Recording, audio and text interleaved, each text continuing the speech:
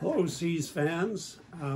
We're having our hot stove luncheon virtually this year, and that's a sad thing for me, and I'm sure it is for you, because the hot stove lunch is when we kick off the year, and we get to see a lot of friends and family and faces that we haven't seen for some time. So, sure missing you. On behalf of Jake, myself, and Andy, I know we all hope that you're getting through this all right. It's been a tough time for everybody. We just hope and pray that you and your families are safe and sound. And we sure look forward to seeing you, and we're optimistic about 2021, but I guess we all have to take it a step at a time, and so here we are virtually. As is our custom, I want to talk to you and update you on the Seas Foundation, which we're very proud of and has been very successful. Going back to the beginning, when our president, Andy Dunn, first raised the idea of a foundation, Jake and I were immediately on side. And it's been, we think, a remarkable success. And it's been a success thanks to you. Minor League Baseball is all about community. This is a community endeavor, and your support is absolutely instrumental and has been instrumental to the success of the foundation. As you've heard from me before, one of the primary focuses of our foundation is giving youth that don't have the advantages that a lot of other kids do the chance to learn the values of team sport. Jake, Andy, and I all have spoken to the fact that team sports played a huge role in our early age development. I'm eternally grateful for the opportunities I had to participate in team sports and the life lessons it taught me. And we, working with the Boys and Girls Clubs of South Coast BC, have been really excited about what we've been able to achieve. Thanks to our staff, thanks to the Boys and Girls Club staff, and thanks to a fantastic group of volunteers, too many to name, but thanks each and every one of you, you know who you are, who come out when the team's on the road to work with these children, teach them baseball, but through baseball to teach them values of team and integrity and so on. So it's been a great success. We've had 2,500 kids who otherwise wouldn't have had the chance to play baseball. Thanks to you, they've been able to do that. And as you know, we give them a complete equipment package of a bat bag, a glove, a hat, a uniform, and a batting helmet, which are all required these days for baseball. And they're given that and get to keep it. So we're trying to turn every one of them into permanent baseball fans, but even more importantly, to teach them life lessons through the great sport of baseball. So that's been a very effective program with the Boys and Girls Club. The other thing we're doing, or one of the other things we did and have supported, is Challenger Baseball.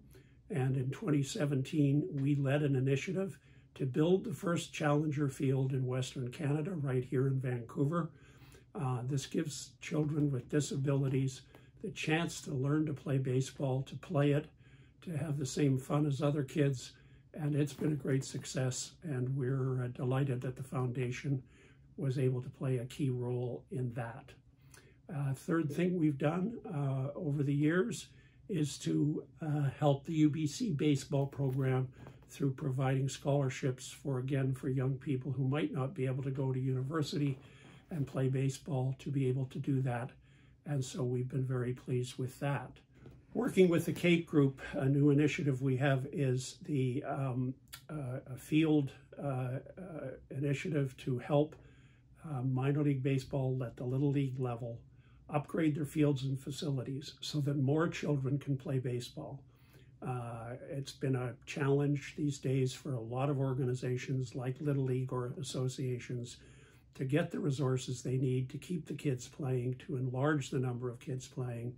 And working with the Cape Group, we've already awarded two $50,000 awards, one to Dunbar, one to Richmond, so they can upgrade their facilities. And we will be looking for applications for these awards in August of 2021 to grant the second group of awards to Little League baseball organizations and to upgrade their fields and facilities. So we're proud of that new initiative and thankful to the Cape Group for their involvement and partnership on that.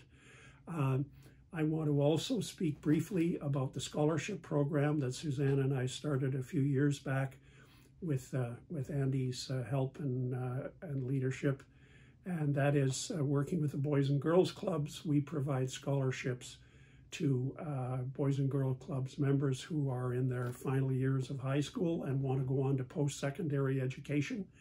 It's been a great success. We now have over 32 children who might not otherwise be at university and post-secondary education, a number of institutions.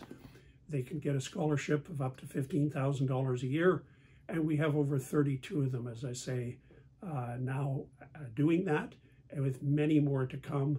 And in that regard, Suzanne and I are pleased to announce an increase in our commitment to that fund of $150,000 this year. Finally, as is usual, I want to ask you to help us out in the area of baseball. You've done a fantastic job. As I said earlier, we put 2,500 children through the program, more to come. But to do it, we need your help with equipment.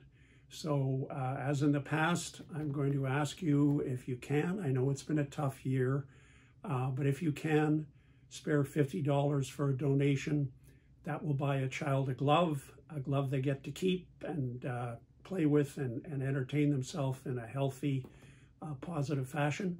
And if you can afford $150, that would be fabulous, as we will give, that will mean they get a bat bag with the hat, the batting helmet, the glove, the uniform, and so that would be fantastic. So whatever you can do to help, we greatly appreciate.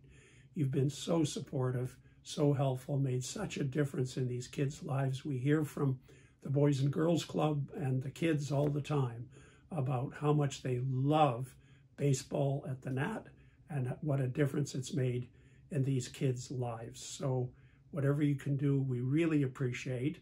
I do want to mention, because of the uncertainty of COVID still at this time, that should the Little League or Boys and Girls Club League not be able to play this summer due to the COVID regulations and restrictions, we will work within those regulations and restrictions to provide events in cooperation with the Boys and Girls Club that will achieve our purposes of getting these kids together, albeit in smaller groups perhaps, and teaching them the values of team and so on.